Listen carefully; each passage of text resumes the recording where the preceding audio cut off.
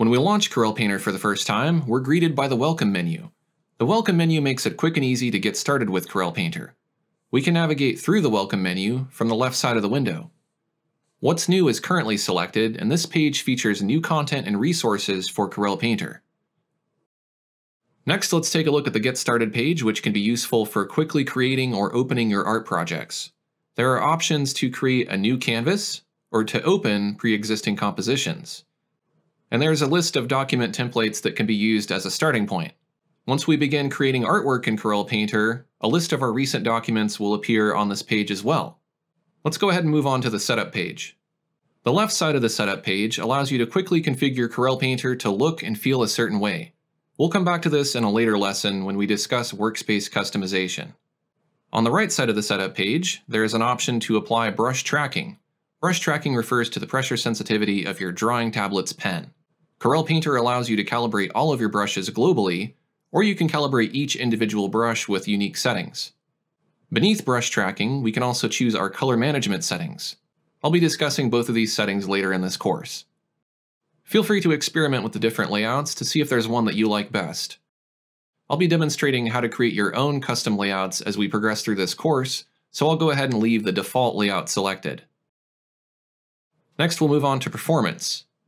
The Performance page presents us with the Brush Accelerator, which is a utility that analyzes your computer hardware and then automatically chooses optimal performance settings for your system. The Brush Accelerator also provides feedback about how well your computer can run Corel Painter, and it indicates how you might be able to upgrade components to improve performance. If your computer supports the brush acceleration features, it will allow stamp-type brushes to leverage your GPU or graphics processing unit, which can significantly improve brush performance. The brush acceleration dialog can be accessed from several locations within Corel Painter. You can find it under Performance in the Welcome menu. It can also be found in the Corel Painter Preferences under Performance. You can also find it under Advanced in the Properties bar. Then click on the Brush Accelerator in the Performance panel. I'll choose the Brush Accelerator that is located in the Welcome menu. It's important to run this before you do anything else to ensure Painter is running optimally on your system.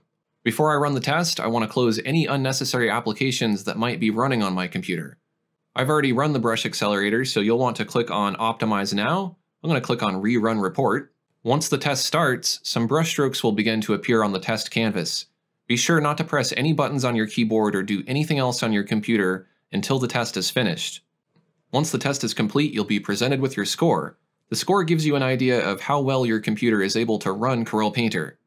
You may notice that my score has gone down. This is because I'm now using more computer resources to record my screen. I know there are a lot of artists out there who already know a CPU from a GPU, but I'm going to do my best to kind of break this down into layman's terms so everybody can understand the information being presented here. Corel Painter says my brush benchmark score is excellent. Next to that, I can see which of the components are responsible for accelerating the performance of Painter and the distribution of their effect. First is base speed, which isn't contributing very much to performance. Next is the multi-core processing from my CPU, and that's helping a little bit. But what's having the greatest effect on my system is the GPU, or graphics processing unit. Beneath the brush benchmark score, you have a score that says whether or not you meet the recommended specifications for Corel Painter. And then to the right of that, you have more detailed information about each of the components that are contributing to brush performance. I can see that I have 6 CPU cores in my computer, and that's 2 more than the recommended 4 cores. So the green cylinder indicates that my CPU passes the test. If you're seeing a yellow or red cylinder, that signals that there is an opportunity to improve the performance of Painter by upgrading your CPU. Your CPU is the basic core of your computer, so having more cores available for your operating system and other applications you may be running in the background is highly recommended. Or in other words, Corel Painter requires 4 cores, but you may require another 2 to 4 cores for everything else running on your computer. More cores also improves brush performance, but even on my system, which has a fairly powerful CPU, multi-core isn't really contributing much to my boost in performance. Next, we have AVX2, which are instructions that your CPU can use to improve the performance of brushes in Painter. It's recommended that your processor supports this feature. Moving on to GPU, we can see that a compatible graphics card is recommended for accelerating brushes in Corel Painter. Your graphics card might be something that you purchased separately and plugged in, or it might be something that's built into your computer. My NVIDIA GTX 1080 is ranked as compatible, so that's good. If you have a powerful video card installed, but it's not listed as compatible, there are known compatibility issues with some video cards, and unfortunately there is not an official list of cards for you to reference. In some cases, an incompatible GPU score can be resolved by selecting the correct video card if you have multiple GPUs on your system. I will discuss how to do that later in this course. The last component in the brush accelerator is memory. We can see that I have 31.9 gigabytes of RAM. The recommended value is 8, so as long as you have at least that much RAM, Painter will be happy. Now let's bring all of this information together to paint a picture of how Painter is utilizing our computer resources. What my report is telling me is that my system can take full advantage of Corel Painter's brush acceleration features, with my GPU contributing the most to performance. Based on this score, I should expect excellent overall performance. Sure, I could upgrade my computer to one that has 12 cores, and buy an even more powerful GPU, but this report indicates that there would be diminishing returns on my investment. Corel Painter already has what it needs to get the job done, and any more hardware power might go unused. If I were running the brush accelerator on a different system, I might have fewer cores, I might not have a nice video card, and I might have less memory, in which case these wouldn't be green cylinders, they would be yellow or red. That would also make my score much lower and negatively impact brush performance. If that's the case, this is an opportunity to upgrade your components or your computer, if your goal is to get Painter working at peak performance. Now, a low score doesn't mean that you can't use Corel Painter. It just means that certain brushes may work more slowly. There are workarounds like working on a smaller canvas or painting with the fast and simple or fast and ornate brush categories, which will allow you to enjoy Corel Painter even on underpowered computers. Beneath the cylinder icons, there is a button that says Learn More About Your Results, with more information on how to interpret the report. For example, if your GPU processor is gray, that may indicate that your computer's CPU is more powerful than the GPU at accelerating brushes, so the GPU is not being utilized. If your GPU score is red, that would indicate your GPU does not support OpenCL 1.2 or higher, which is required by Corel Painter. If your GPU does support OpenCL 1.2, then make sure you have the latest graphics card drivers installed and run the test again. It also says that you can use brush search to locate the brushes that use GPU, AVX2, and multicore to boost brush performance. I'll show you how to do that later in this course. Moving on to the next page in the welcome menu, let's take a look at tutorials.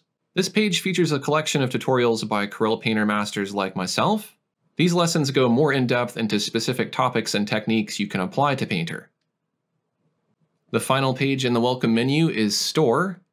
Here you can browse for additional brush packs and paper textures to purchase. There are tons of different kinds of brushes and papers available that can create a wide range of natural effects, art styles, design elements, and more. This page also features special offers and even the occasional hardware and software that can be used with Corel Painter. You can filter the results over on the right, and if you have purchased content, you can use the filters to show only your purchased content by clicking on My Library. By default, the welcome menu is going to appear every time you launch Corel Painter, and it will display whichever page you had selected. In my opinion, the Get Started page is the most useful page to show upon launching Corel Painter because it gives you access to your recent documents and document templates. However, if you don't want the welcome menu to appear every time you launch Corel Painter, then you can click on the gear icon in the top right of the window, and then uncheck Show This at Startup. Next time we launch Corel Painter, the welcome menu will remain hidden. Clicking on the X in the top right will close the welcome menu. Should you ever want to get the welcome menu back, just go to the Help menu and choose Welcome to restore it. I'll go ahead and close the welcome menu, and we can move on to creating a new canvas. In order to start painting, we need to create a new canvas. To do that, we can go to File, New. Now when I say canvas, I don't necessarily mean you're going to be painting literally on a canvas. Your canvas can be paper, wood, stone, or any kind of substrate. But in digital art terms, the document you're working on is referred to as the canvas. When we choose to create a new canvas, we get the New Image dialog. Here we can give our painting a title. I'll just call this Test 1. The most important settings here are the width, height, and resolution. The width and height will determine the intended size of the canvas. Right now, our unit of measurement is set to pixels. We can change this to inches, centimeters, points, picas, and columns. Most commonly, you'll be using inches if you're creating artwork for print. If you're creating artwork specifically for the web, then you'll be using pixels. Let's go ahead and just set it to inches. Now, we don't want to just choose an arbitrary width and height. We want to choose a canvas size that'll match standard frame and print sizes, such as 4x6, 8x10, 11x14, and 18x24. Choosing a standard print and frame size ensures that your image matches the size of the paper or canvas you're using for your print. If the image does not match your print size, then the artwork will have to be cropped, or you'll have to add a border around your artwork. Another advantage to using a common print size is that the aspect ratio of the image remains constant as you scale larger or smaller. For example, if I created a canvas that is 18 by 24 inches, I can also scale the print down to 16 by 20, 11 by 14, and 8 by 10 without cropping too much off. When choosing a canvas size, try to imagine the largest you would want to print the image, and then make your decision based on that. That's because when it comes to resizing artwork, scaling your image smaller doesn't harm the image quality, but if you try to enlarge your artwork, it's going to become blurry and pixelated. So resizing artwork is kind of a one-way street. Let's go ahead and choose 10 inches wide by 8 inches tall. The next setting is resolution, which determines the amount of detail in the image. A painting with a higher resolution will have sharper, finer details than a low-resolution painting. If you look closely at a high-resolution painting, you will see more detail than you would if you zoomed into a low-resolution painting. There are some general rules that you can follow to choose an ideal resolution. If you will be printing your artwork, 300 pixels per inch is the standard resolution, but you can certainly add or remove resolution to suit your needs. If you're working in pixels, you don't have to worry about the resolution since the image will be displayed based on its pixel dimensions. I'm not going to dive too deep into how resolution affects the width and height of your artwork in this lesson, but I do have a reference video you can watch about that subject if you want to learn more. Another important consideration when choosing a resolution is file size. Extra large or very high resolution canvases require a lot more processing power from your computer. Corel Painter will begin to behave slowly the larger a file you create. For example, 18 by 24 inches or larger is a good threshold for starting to reduce your resolution. You could reduce the resolution to 240 or even 150. That's because this is a larger piece of artwork, and if you were to print this out at this resolution, it would likely be viewed from a distance and not up close like a smaller print would be. As a rule of thumb, the larger the width and height of the print, the lower the resolution can be. The smaller the artwork, the higher the resolution can be. I'll set the resolution to 300, and that's the canvas we'll be working with for this demonstration. It is possible to create canvas presets to reuse later. We'll dive a bit deeper into how to do that later in this course. Beneath resolution are the orientation buttons. You can use these to swap the width for the height and rotate the canvas orientation. On the right side of the new image dialog are canvas options.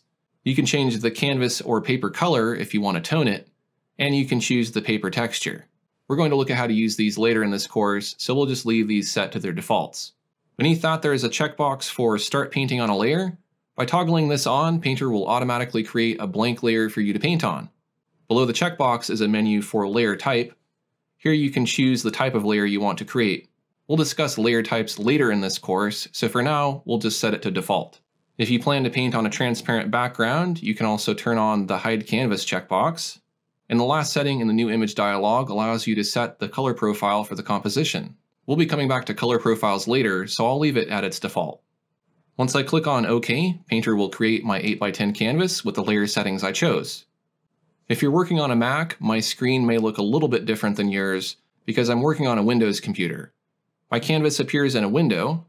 Personally, I don't like this windowed mode, so I will maximize the window to fill my workspace and surround my canvas with a gray background. You can watch the rest of this lesson and more by purchasing this course from my website at aaronrutten.com.